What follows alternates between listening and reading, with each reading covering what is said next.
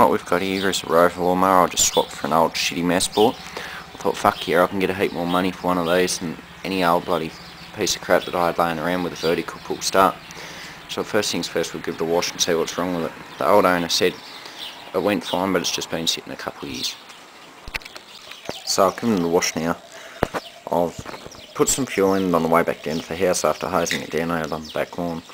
So I'll just pull the air cleaner off and see what it looks like in there before we try anything else.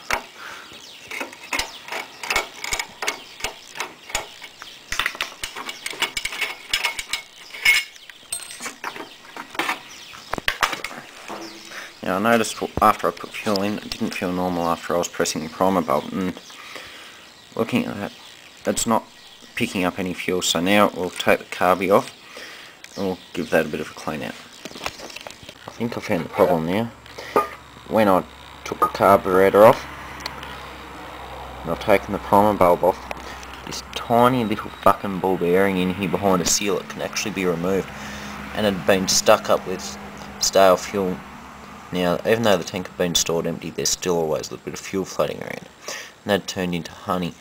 So what I've done is I've stuck a plasterboard screw in there and pulled the little seal that goes around the ball bearing out, and I've just cleaned all that shit out of there. And now I'm going to have to replace the primer bulb because this one's all hard and it just stays out of shape for a little bit. Now I'll put it all back together and we'll see what happens then. All back together now, and I'll notice now when you press the bulb, the whole little jet of fuel goes straight down there. We'll push it up the back now and see just what happens.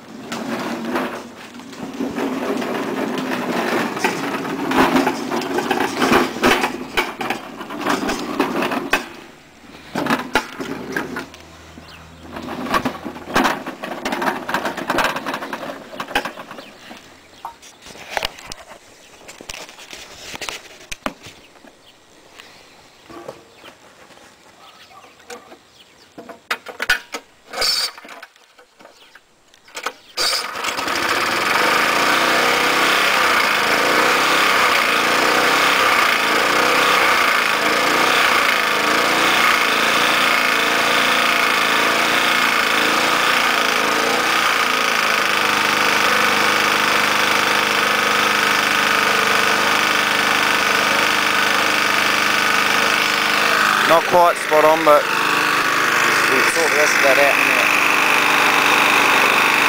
At least it's running now. It's a bit smoky, but it's been sitting for a couple of years. The rings are probably setting.